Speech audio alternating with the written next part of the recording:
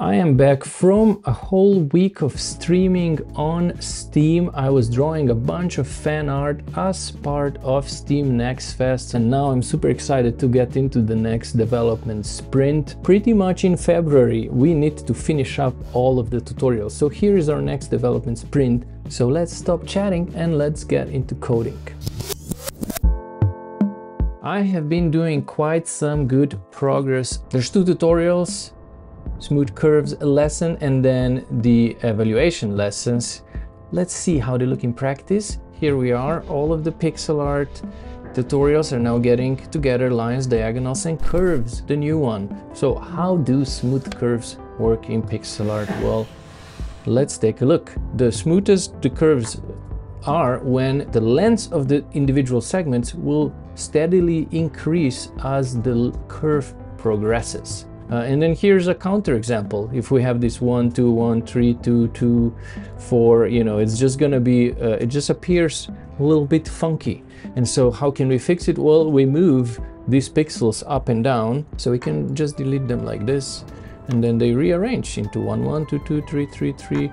It also explains that it's okay if the lengths repeat, like here we have 2, 2, 3, 3, or if there's a bigger jump, for example, from 4, 6. Obviously, if you have a longer curve, you will need to eventually, you know, like here it goes down 3, 2, 1, and then it increases. But this is because the curve made a sort of an inflection. Let's not go out of the lines. And then finally, here it gives us an example of how to clean up the curve, because yeah, usually when we just do them freehand, that's when this becomes a problem. So here it just simply shows you this is how we do the cleanup. After we are done with this very theoretical lesson, well, here we put stuff into practice. So here, similarly how we did in pixel art lines when we had to clean up the doubles, here we also have to just draw a curve and then open up the pixel art evaluation paper, which we have down here, like we've already gotten used to by now. So this will give us quite a big amount of things that we can analyze. An ideal line will not have abrupt length changes. We want to have as minimal straight parts as possible, and also we want to have very minimal inflection points. So let's see how we're doing right now. Well, we have one minor change here going from 2 to 5, and then we also have a major change here from 2 to 6 and 2 to 10. Yep, definitely, you know, it also makes things very sort of angular. And plus, because there are these huge sections of just straight pixels, here we see that here we have these more straight parts. What I first like to do here, even though the mission doesn't require it, I like to just kind of clean up the doubles. So let's just do this to start with. You see, we hit the grade almost goes down because we've created all of these straight lines, and yeah, that's definitely not good if we want to have curves happening. But you see, now we have these major changes. So let's try to just fix those. This one goes for 1 to 14, 1 to 4. So these ones are quite simple, right? Because, well, instead of going 1, 1, 4, we just go 1, 2, 3. Now we just have 2 down here. Same principle, we can go 3, 2, 1, and then again here. So now we don't have abrupt changes anymore, but we still have these straight parts. So let's try and smoothen them out. So for example, this one could go down to 2, and even this one could go down to 2. And here, what if we just, this one goes to 2 and that one goes to, okay, we have to come all the way here. But this can easily be introducing this kind of a bigger section. By this point, we also just have one inflection point here where the curve actually changes the direction. But we do need to get all of these criteria above 90. So we still have this abrupt change here, 1, 4. So this one, like we learned before, very easy to do, 1, 2, 3. And then similarly here, we can just create another segment here. In fact, yeah, at this point, it already says, hey, it's good enough. So let's see, we're at 98%. The only one that's, yeah, so okay, this one we can fix because it's sort of the text that there's this line. There is a little bit of a, you know, a big change there. So yeah, the line is a little bit straight here. Now we could try and fix it if we went 3, 2, 1, 1. And now we're actually at 100%, right? There's not much more you can fix in this line. So not in practice, not everything you're going to be able to get it to 100%. You won't even want to. Sometimes you do want straight parts as part of your curves. Sometimes you do want inflection points. Let's say you have a wavy thing. If you see that there are some things that are highlighted here, just make sure that it's a conscious decision behind that choice. And now, as we are done with these two, we can go to the challenge to show that, okay, we understand these principles. So we choose one of the references that we think would be the most useful to demonstrate this. We've done all of this during my Steam Next Fest, so we can take a look. Let's pick this one. Has a bunch of nice little curves. Let's say that we want to do this curve here. Yeah, those sections could also be optimized. There's no need to have so many little wobbly inflections. Oh yeah, and also it's also useful to actually look at the reference. So what we, here we see this line art we can trace, but in reality, this is just for general placement. And then what we really should be doing is looking at the reference, how things are done over there.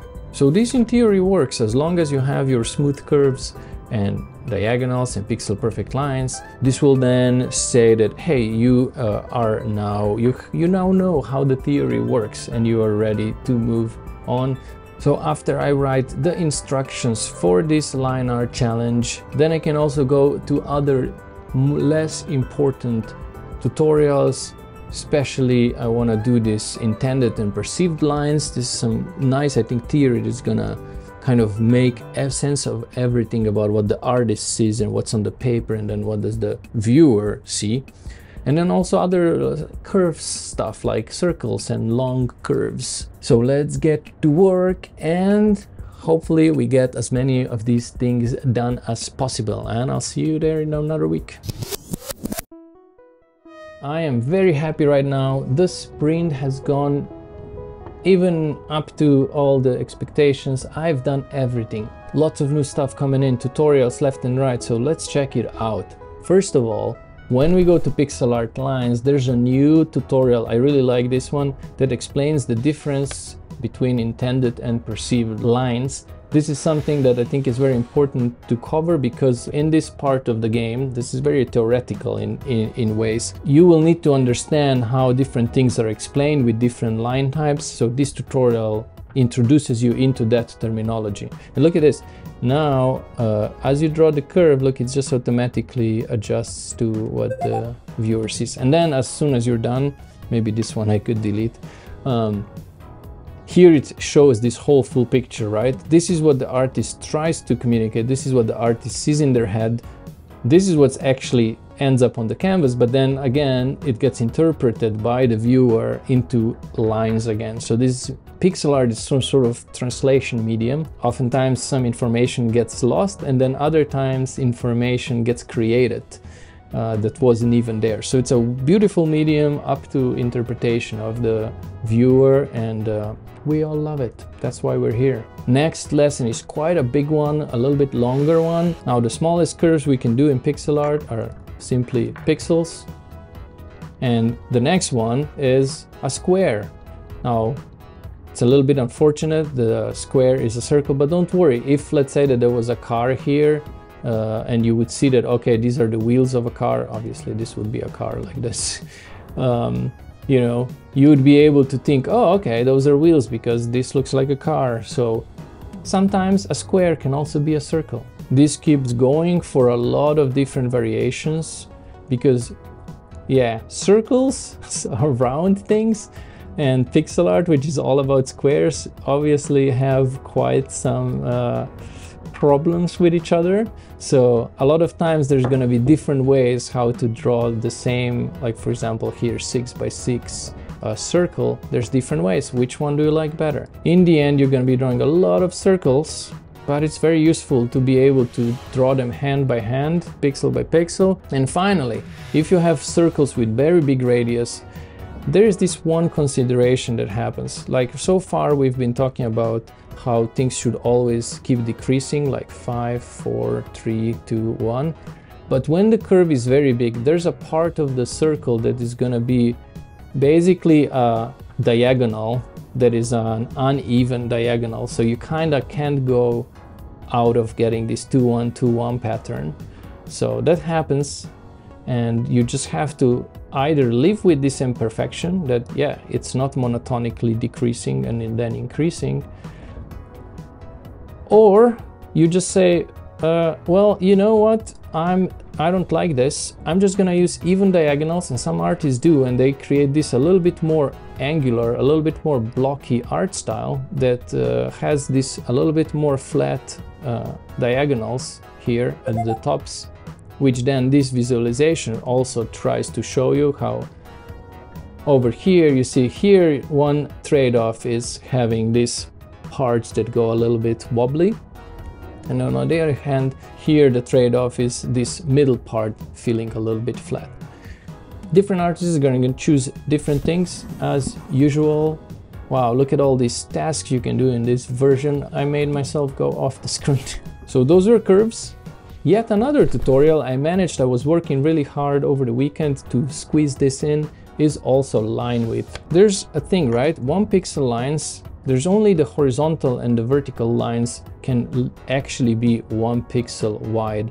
Whenever we have diagonals, look at this line. Along the length of the line, it's not actually 1 pixel wide. It goes from 0 to 1.4, back to 0, 1.4. Square root of 2 for you math people.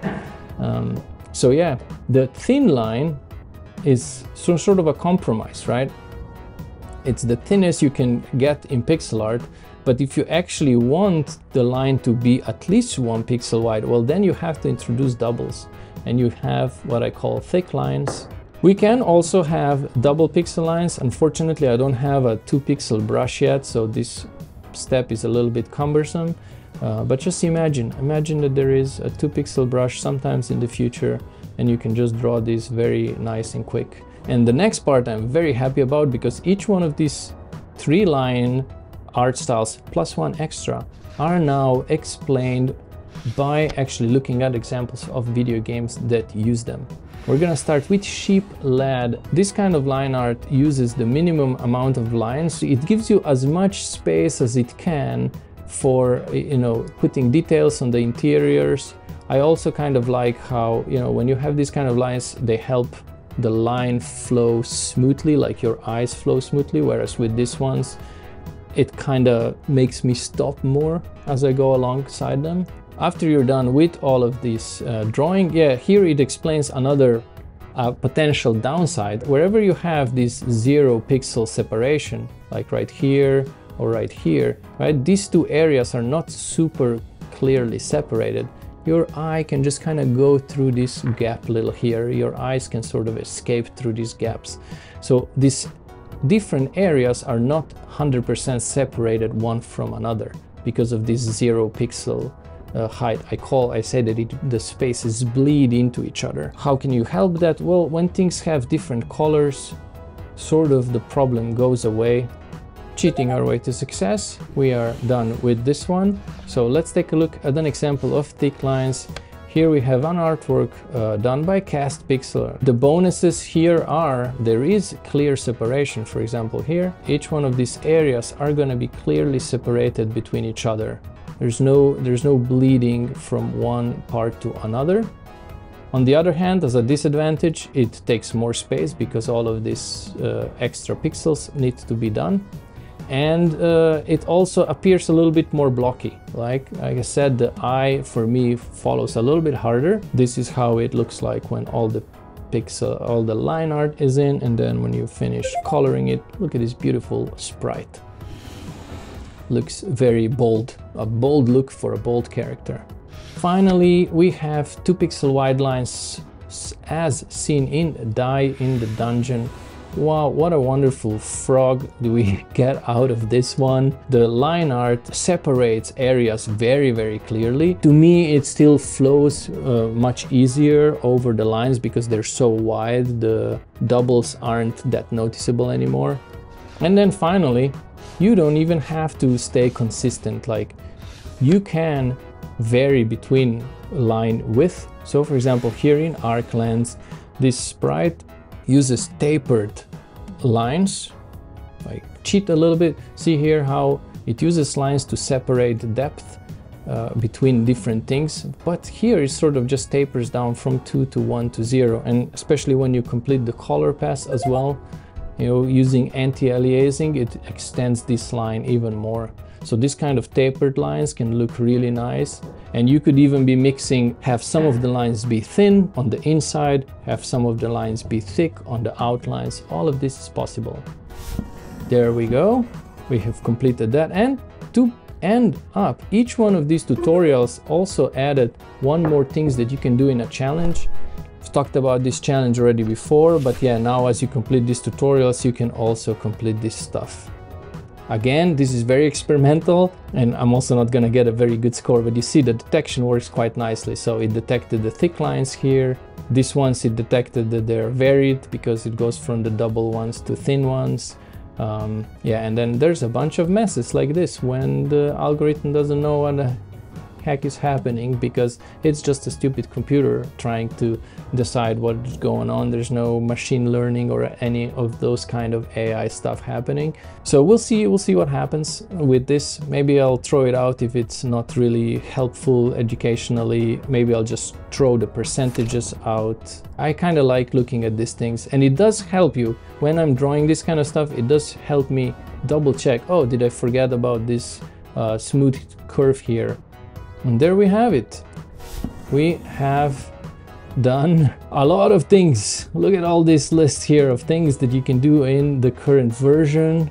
And yes, that will also be then, the tutorials are pretty much done for the game that will be released into early access. So the tutorials are all down, and next we have the challenges that are just gonna have to be tweaked a little bit, but now for the final thing, there should be a new project coming up. So that's what I'm gonna be focusing in the next sprint. We're gonna start working towards a new project. I'm gonna not spoil it just yet what it is. So yeah, subscribe to the channel if you're new and you want to keep on getting these updates. Thank you very much, and I will see you next time in the next devlog. Bye bye.